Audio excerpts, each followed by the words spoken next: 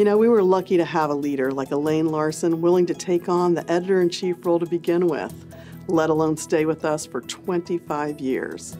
I have marveled at Elaine's remarkable accomplishments, not just as AJIC editor, but that while being editor, she has been prolific in her research, publishing, and teaching.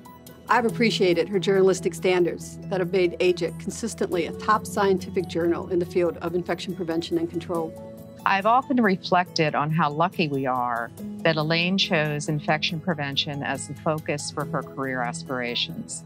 As the editor of AJIC, Elaine has worked diligently to provide our profession with both domestic and international publications that have enhanced our knowledge and understanding of best practices, innovative technologies, and professional guidelines. So the real story from my perspective is the sheer growth of the journal from 6 issues to 12 issues a year, publishing 63 articles in 1995 to over 400 this year, growing citations from 800 to 8,000. I would be remiss to not acknowledge Dr. Larson's individual contributions to the science and practice of infection prevention and control.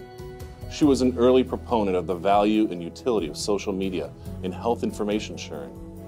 And if an IP says hand hygiene 3 times in a row, I think she appears automatically. Aside from the purely professional, Elaine is a fun and interesting person.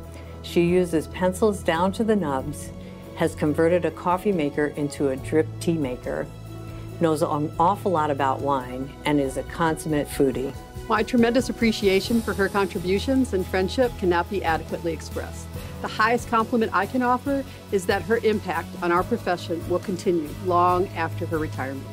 Elaine, I send you my sincere and heartfelt thanks for allowing me the opportunity to work with you as a colleague, AJIC board member, reviewer, and section editor.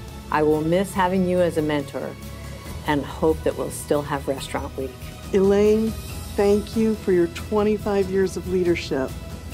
We love you and we'll miss you.